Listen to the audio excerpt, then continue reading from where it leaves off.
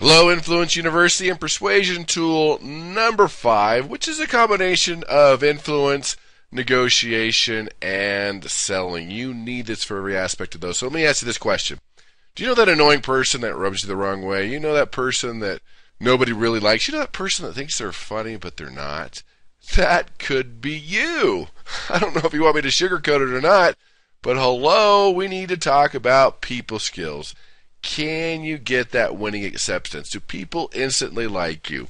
I know it's easy to get along with people that are like you. I'm talking about every personality.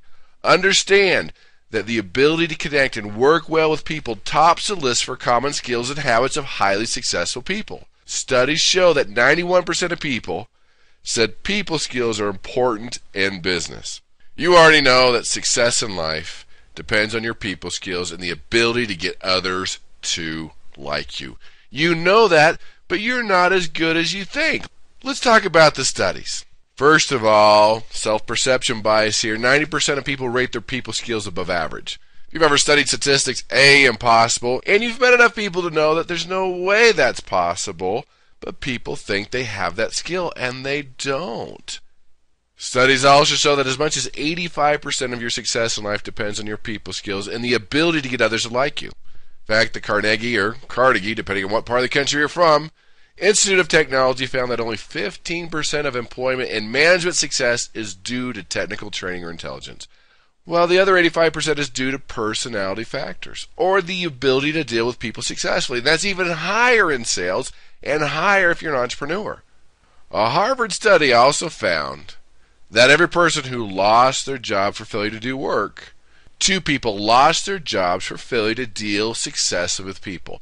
Meaning 2/3 of the people that have lost their jobs, it's because their inability to work with people. And of course, they weren't told that. They were saying, downsizing, wish you could stay. But think about it. If you were the boss and had to fire a couple of people, everything being equal, you fire the people you don't like. So let's talk a little application. How do you connect? What are the basics here? And these are all things we can all work on. Number 1, show concern. You see, showing concern means exhibiting genuine friendliness and goodwill for the other person's best interest. It means acting with consideration and politeness. It is the foundation for all interaction, and it creates mood of concern in return. What's the next one? Be positive. Be optimistic. People want to be around those who are positive. Focus on the positive. Be optimistic. Bring hope to your audience. Optimistic messages bring out the best in people and create a positive image about you and your position. And please remember names. It's not a function of memory, it's a function of listening. Because one of the quickest ways to form an immediate bond with people is by remembering their names. Try to use your prospect's name within the first 10 seconds of the conversation. Using their name tells your audience that you care and value them as a person. Research also shows that it increases your persuasiveness. Next, pretty simple, a smile. How much does it cost? Get the calculator. It's free. A smile helps make a great first impression and demonstrates happiness, acceptance, and confidence. Your smile shows that you're pleased to be right where you are, meeting this person. As a result, your audience in turn becomes more interested in meeting you. Next, build respect. The more your audience respects you, the more persuasive you'll be.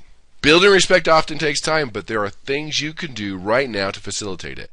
Remember that how someone feels about you is often influenced by how you make them feel about themselves. Simple, basic, but I guarantee you can work on each one of these. You can be better in each one of these. You can learn to adapt to different personalities. When you can connect with people, I'm telling you right now, the doors of influence swing right open, and people will want to be persuaded by you.